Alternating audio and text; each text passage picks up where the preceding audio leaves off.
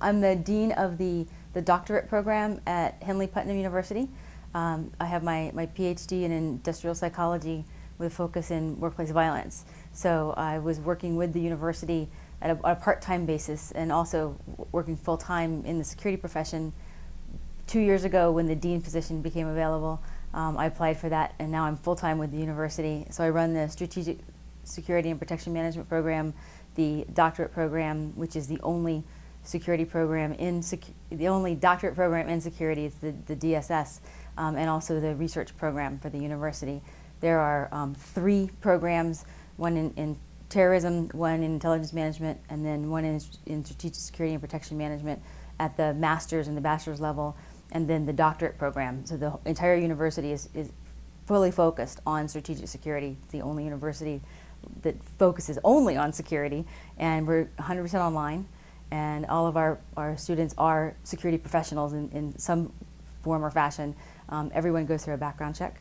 And all of our professors are also practitioners. Interestingly, the university was founded just prior to 9/11, just prior to it. And so the focus has and always will be on the prevention aspect. The courses are actually designed by the faculty.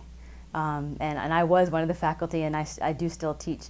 So it's very much designed by practitioners and for practitioners. I've been in security literally my entire life. I started in high school as an intern in law, thinking I was going to go into law. And I wasn't really cut out for law so much as the law enforcement aspects of it. And I started working in retail security and found that I had a bit of a penchant for the investigations. And so all through college, I worked in retail security and then worked my way up and stayed in retail. And that's how I found ASIS, was through retail security, and then found that I had more of an interest in the prevention than the law enforcement piece. So I went in retail security, and then I moved over into banking. I was a corporate security director in banking for many years, and then in other financial services. And so I kind of moved around in the security profession, got my CPP, got my master's, got my PhD, all within security, staying within the security profession as opposed to law enforcement, but working with a liaison with law enforcement, obviously. And it kind of grew from there. So between my professional aspirations and then through the things that you get exposed to within ASIS from the leadership aspects, I was on the local chapter in Washington, D.C., and worked my way up through ASIS. Kind of as my career was blossoming, so was my volunteer leadership activities with ASIS, which afforded me the opportunity to see things and do things that you can't do as necessarily in a career. It's kind of like a dual path, if you will. So I've been on the foundation board. I was on the certification board. I was president of the certification board. I served on the board of directors for 6 years, both terms. And now I'm still involved in ASIS at the national level. I'm on the PAC, on the Political Action Committee. I stay involved in certification, which is something I really believe in, the certification program. You get involved in things at an international level through ASIS that complement your career. And so it allows you to kind of move around within the security profession in such a manner that you may not be able to do without having the complement of a professional association helping you along with your career. So when I say I've been in security my entire life, I really mean that. And then after I got my PhD, it allowed me to go onto the academic side, but I'll still always consider myself a practitioner, because the university is so ingrained in the practice of security as opposed to the academics of security. It blends very nicely. I am seeing more women coming into the security profession. The best advice that I can give is that you have to be as good or better. And not to say that I'm a feminist, because by no stretch of the imagination am I a feminist. I don't think that you should get a break. I think you have to be as good or better.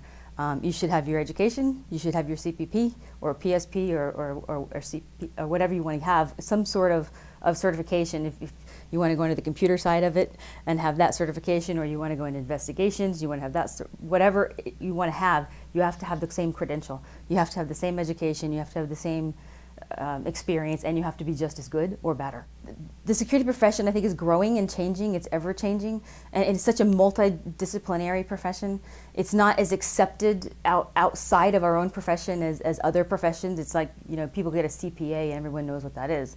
Not everyone knows what a CPP is yet, but it's going to take more people having the credential, more people being proficient in this, in it being a security professional. Other initiatives like the ASIS having standards and guidelines and having international ISO standards and those sort of things that are being recognized by other professions in order for the security profession as a whole to be recognized.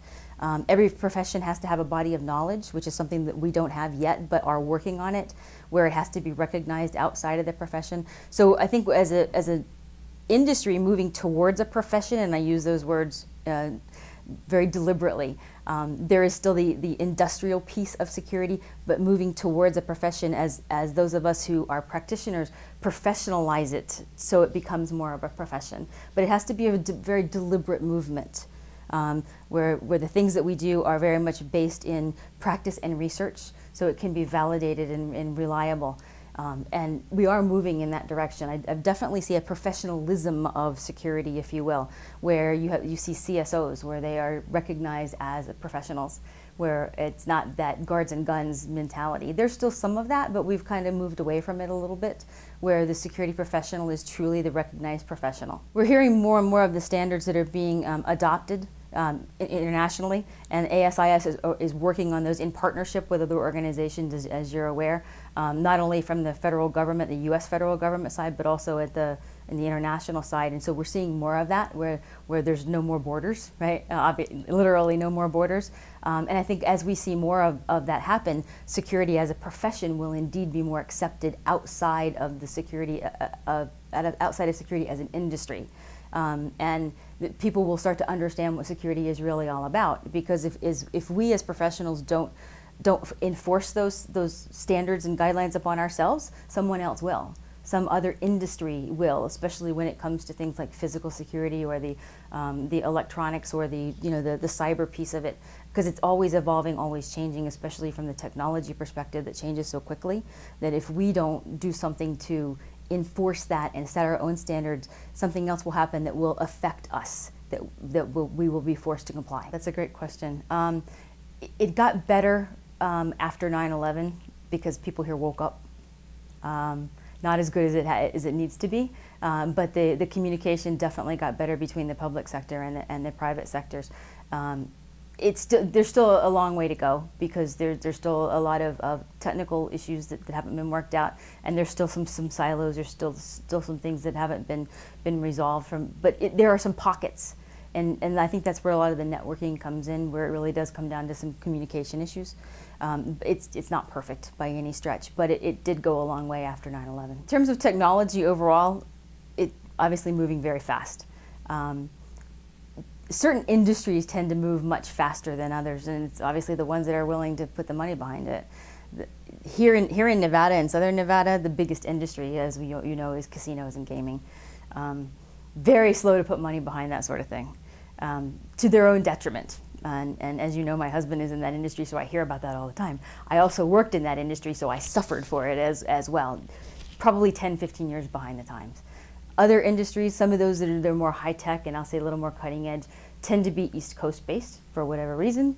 Very much like other things around the way the United States, for whatever reason, geographically, the East Coast tends to be ahead of the game when it comes to those sorts of things.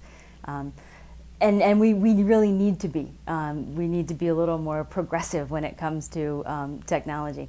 From an industry perspective, I personally am not an expert in all the industries. I can just say from looking at it, from what I read and from talking from my colleagues, it's those professionals, those individual security professionals that have the influence within their organizations, that can influence their own organizations, that are more successful, that are willing to listen to what's going on out there, and they're willing to embrace new technology, that are really more successful, that are with organizations that are more progressive, that are more forward-thinking, that are willing to embrace new technology and understand how quickly things change, and it's not one industry really over another. It does seem to be sort of in pockets, but my own opinion is I think people can influence it a lot. It really comes down to leadership skills. I know folks that have been successful in different industries, but it really comes down to their own leadership capabilities and their ability to influence within their organization. I think one of the key things you're going to see this year in particular is we have the first international, or I should say non-US president this year. Edward MD is from the Netherlands, and as you noted, we changed the name officially several years ago, and instead of actually saying out American Society for Industrial Security, it's ASIS, and we're adamant about that. It truly is international. There are 38,000 members worldwide, and over 20, I think it's over 27 or 28% of the membership is from non-US. And interestingly, I'm on the foundation board, and so I can tell you that over 25% or over 30% of the fundraising, of the donations for the foundation come from overseas, or come from non-US, which I found very interesting, because that didn't take very long for.